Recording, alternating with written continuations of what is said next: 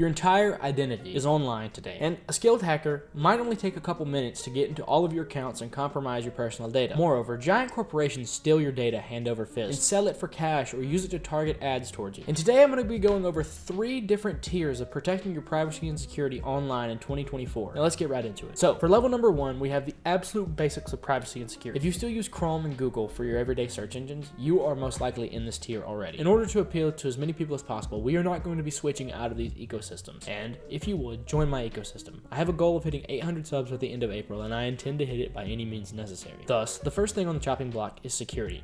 And the most basic level of security is a password manager. And to fit in with the theme of Google services, something like Google Password Protect would be applicable here. This is where you're going to compile all of your passwords and data into one place. That way you can keep track of them and have complex passwords. Also, you'll never lose any physical booklets or forget, as long as you don't forget the main password to your Google account. And speaking of Google account, your Google account is probably the center of your online life. It contains your emails and a number of personal data that could completely ruin you if it were exposed to outside influence. And of course, you want a long and complex password to help secure your account. However, a long password full of random numbers and characters will never be able to be remembered by the average person.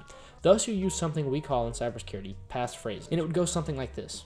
My favorite penguin is blue 62, with dashes in between each word and a capitalized first letter. It's completely random, however, it's something that you can remember with relative ease. And to double down on your protection, you need to add a phone number to your account and add 2-factor authentication. And do this for as many as you possibly can. And although, ideally for privacy, you would give up Google products, I understand that the average person is not going to do this. So instead, we're going to do our absolute best to secure our data in our Google account. And the first step is going to be to go into your Google account and gut every single piece of data that you can find, as well as turning off any settings for data collection, optional monitoring, or anything else under this banner. You might be horrified to find out that you have a log dating back years of places that you visited every single day via Google Maps. You also might be horrified to find that if you use Google Assistant, you have a voice list of recordings of yourself spanning back years. And you need to make sure to get rid of all of this data from Google's hands and make sure that it stops being collected on you. And in Chrome, we're going to make sure that settings are privacy friendly. We're going to get rid of search history, cookies, and all other forms of data that have been collected over time, and we're going to tell Google to stop collecting this kind of data. Also, we're going to install one of the most popular add-ons called uBlock Origin for Google Chrome. This will go a long ways in terms of defeating trackers and advertisements on the internet. It might not do everything, but it's a very good first step. However, be warned that eventually this will be killed off by Google in their never-ending campaign against ad blockers, since they hold a monopoly on ads. And remember, turning off these data collection settings are your duty for every single account you have, especially if you are an iPhone user, as your Apple account can also hold this wealth of data too. Apple is not innocent, especially companies like Facebook. You should turn off any optional data collection that you can and delete any data they already have on you. Although this probably won't be enough, it'll be better than nothing. And now, for the second tier. The expert level. Here, we're going to be abandoning almost all major products for open source free alternatives. And while a little bit of functionality and seamlessness might be sacrificed, it's all worth it for privacy and security. First of all, get rid of Chrome completely. Download the Firefox browser and use DuckDuckGo as your search engine. If you're using an Android phone, using the DuckDuckGo browser or the Firefox mobile browser is absolutely something you should do. Gmail? Nope. You sign up for a ProtonMail account immediately and route all of your Gmail to this account. Although if you're going to send emails, you can still use your Google account, but for the most part, you should be using this new ProtonMail account that is at least decentralized from Google, if not 100% safe. And speaking of Firefox, you're also going to want to make sure that that browser is set up for privacy and security as well. Make sure you're always using private browsing tabs, which is something that you can set up in settings. Also, send do not track signals and put the security setting to the most strict you can. And again, for the add-ons, you're going to be adding uBlock Origin, as well as others like Privacy Badger, DuckDuckGo Essentials, and Decentralize. All of these will combine together to create a much safer online experience, free of trackers. And while this is where you can look into things such as a VPN, anybody with a basic knowledge of networks will tell you that VPNs are definitely not the best when it comes to privacy and security. There is one called Mulvad that is not bad at all. However, routing your traffic through a VPN gives another person your data and doesn't really protect you from anything anyhow. And major corporations like NordVPN have been known to give away your data when police ask for it and have been breached on multiple occasions. Also, on any device that you can, change your DNS settings to 1.1.1.1 with a secondary DNS of 1.0.0.1, which is Cloudflare DNS servers. This will speed up your overall internet access and, again, decentralize your data. Also, getting a host firewall like SimpleWall on Windows or NetGuard on Android would be a good idea here. This way you can block and control traffic from all apps on your device. Some might even choose to go a step further, using the ADB bridge on your computer to disable apps on your Android phone without root access. If you'd like to see a video on this in the future, please leave a comment down below because I'd be more than happy to do a guide. Now that I've droned on about privacy, the next step is security. First of all, that Google Password Manager, Nuke it. Absolutely not. You do not want any more of your data in Google than you have to have. Download this free tool called Bitward. It's a much better alternative. But just having your passwords backed up here doesn't mean anything. You're going to want to systematically go through your most important accounts and change them to the random passwords generated by Bitwarden themselves, of random varying lengths of anywhere from 8 characters to 20 characters. And moreover, instead of just using your phone number as a two-factor authentication method, use time-based apps like Auth. This adds another level of security, as old technologies like cell phone numbers are much easier to compromise. And of course, make sure to never get caught with your pants down without a password on your phone or your computer, and make sure that both are encrypted.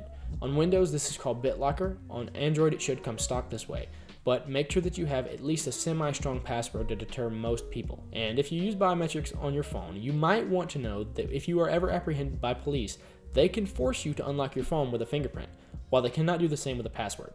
So if you ever really need to, I would recommend restarting or turning off your phone to force a password unlock on your phone if you're ever in a situation like this. Now, if you thought that was a lot of work, overwhelming, or complicated, you have no idea what the links some people will go to for privacy. This is our tinfoil hat section on people that are completely paranoid about online security. First of all, anything that resembles a major corporation immediately gets thrown out of the window. Instead of using something like Windows, you're going to be using secure alternatives like Cubes OS, which runs every single application in a virtual machine container, or Tails OS, which is completely traceless, runs everything on the RAM, and as soon as you pull the USB out, it's gone. And its only internet access can be through Tor. Speaking of Tor, that is the only way somebody in this category would be accessing the internet. And Tor, if you don't know by now, is how people access the so-called dark web. It routes your traffic through 3 different random nodes, making it infinitely safer than a VPN, which you will not be using with Tor, because using a VPN with Tor singles you out and doesn't actually make you any more safe. Your cell phone will, ironically enough, be replaced by something like a Google Pixel. Why is that? It's because these devices allow you to replace their stock firmware with custom firmware that has been de-Googled, meaning there is no Google services running on them. And any Google service you want to use can be replaced by open source alternatives like MicroG, YouTube Vanced, and other apps out there. To bring up Molvat again, this is a VPN that you might consider using, as on Android now that you have root access, you can have a host firewall and a VPN running at the same time. And as for security, random passwords aren't enough anymore.